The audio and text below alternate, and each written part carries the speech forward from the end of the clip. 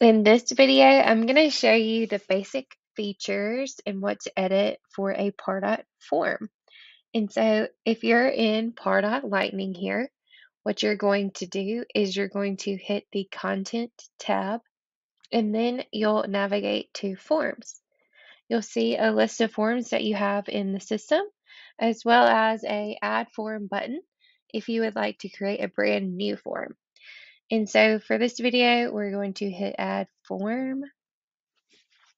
And I'm just going to walk you through just a high level of what everything is. So you're going to pick a name for your form. Of course, a folder for organization purposes. And then your tracker domain. It should just be your current primary domain. And then you will pick a campaign to associate this asset, this form, to. It's important for reporting purposes that you do pick a campaign that is correct for this specific form. So you'll hit next. And here in this field area, this is where you're going to choose what fields are displayed for prospects to fill out and how their data comes into the system.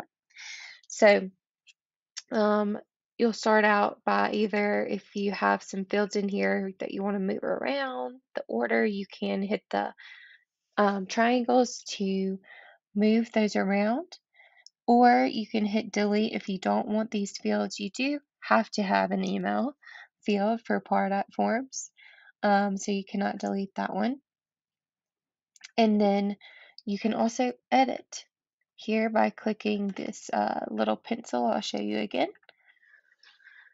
Here, the label name, that's what's going to be displayed to the prospect that is filling out your form.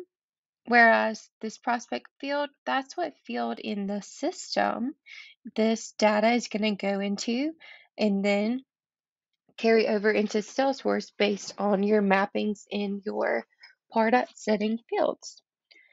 If you have a drop-down type, so here's where the field type is chosen, you can load default data for this field, and then it will show up in the values area where you can add or remove them.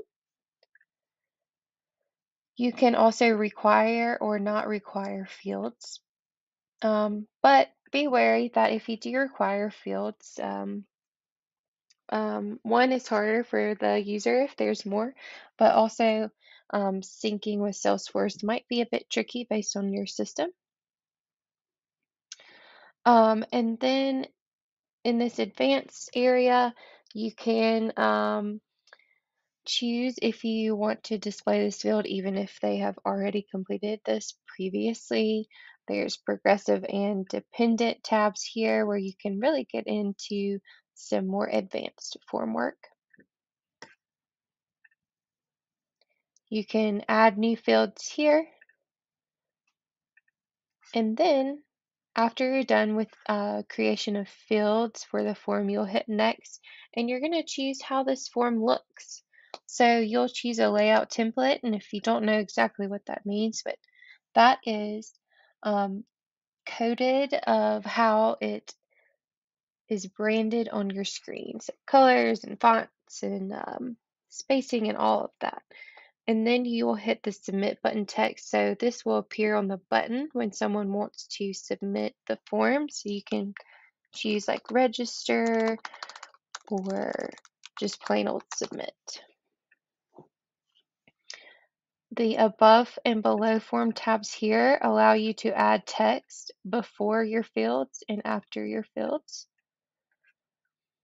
Styles lets you pick some branding here. And Advanced offers a few great features, one being the kiosk mode if you're at a trade show and this form is being completed on an iPad provided by the company. You can click this kiosk mode so that no one gets cookied and the form keeps reappearing. People can submit back to back to back without being cookied. You can also enable reCAPTCHA here. And then you will hit next.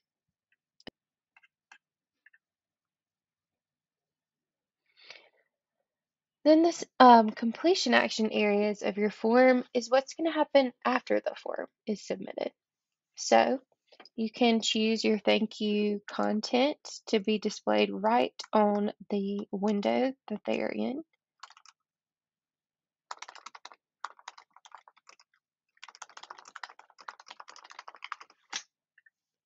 Or if you already have a URL to a branded thank you page that you really like on your website, you can hit this and add the URL, and instead of displaying this message, it can redirect to that.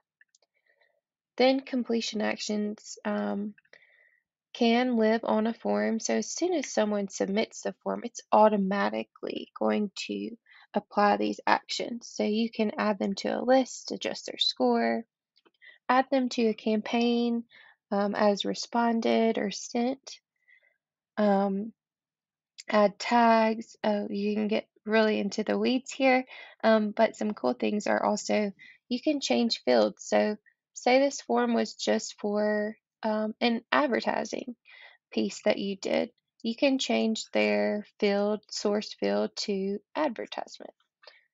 You can assign to a queue in Salesforce, pushing this prospect from Pardot into Salesforce. Then you can hit next and it will display a little bit of snippet of what all you chose for this form. You will hit confirm and save. And then you can view this form online. It will not be pretty, probably because it doesn't live on a landing page at the moment, but you can view it online. You can view the report of views.